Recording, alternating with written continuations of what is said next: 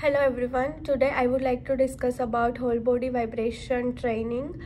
To discuss further, my colleague Kinnari Chesta and I did a literature review and shortlisted total 8 articles which I would like to discuss here today.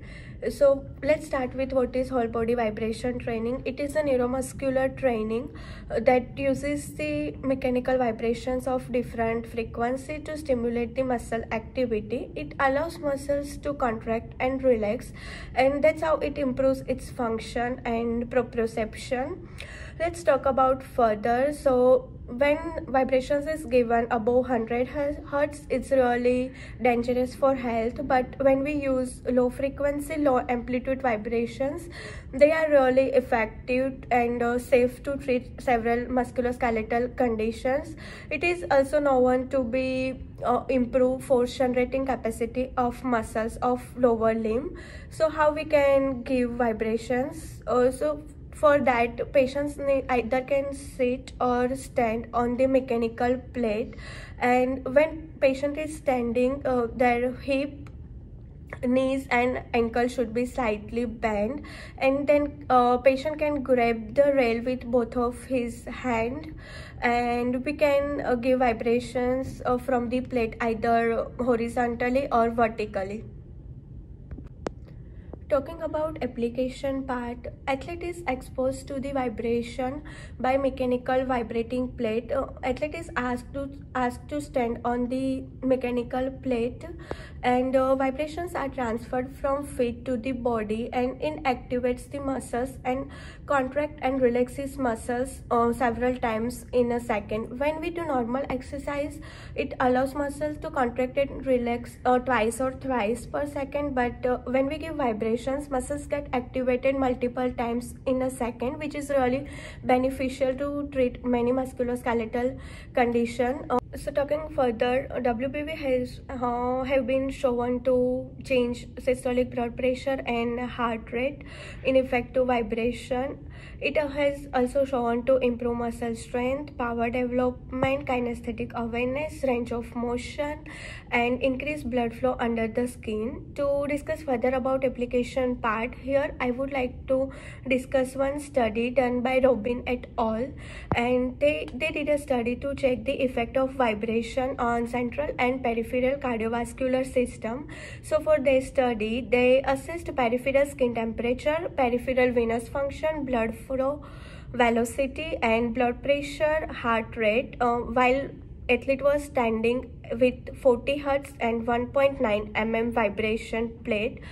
Vibration was exposed for total 5 minutes, and in their study, they found out that there was no significant difference in the heart rate, blood pressure, peripheral venous blood flow, and skin temperature. But they found the significant difference in the blood flow velocity, which increased from 0.5 to 1 when a patient was exposed to the vibration. To discuss further, I would like to highlight one study here which was done to check the effect of whole body vibration training on female athletes having chronic ankle instability. It was a randomized controlled trial, and they selected total 63 participants, and all the participants were divided into 3 groups: Group A, Group B, and Group C. Group A and B received several balance training with vibration therapy. So they performed single leg stance, double leg stance, and tandem stance along on vibrating plate, and Group C was in a control group, and no intervention was given to them.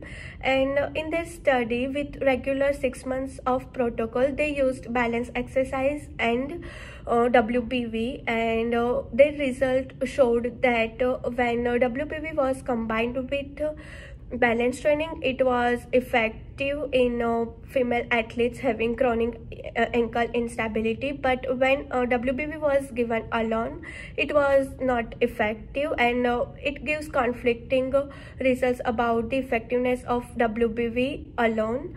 Now I would like to discuss efficacy of WBV, and for that I would like to discuss one study which was done on the athlete after ACL reconstruction. So for this study, 38 volleyball and basketball players were selected who were having ACL reconstruction recently, and they divided all the athletes in two groups: intervention group and control group. Intervention group received their whole body vibration training, and control group was received only exercises without any vibrations.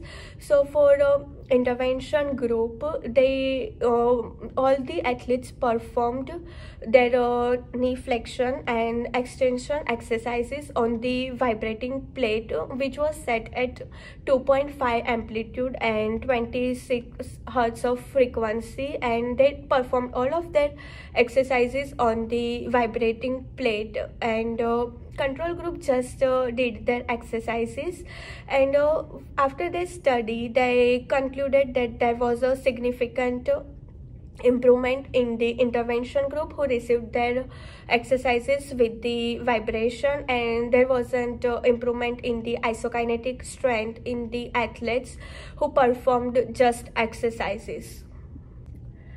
So conclusion, after reviewing all these studies and literature, we conclude that there is a conflicting information about the reliability and efficacy of WBV in athletes. So further studies are recommended to check its reliability and validity.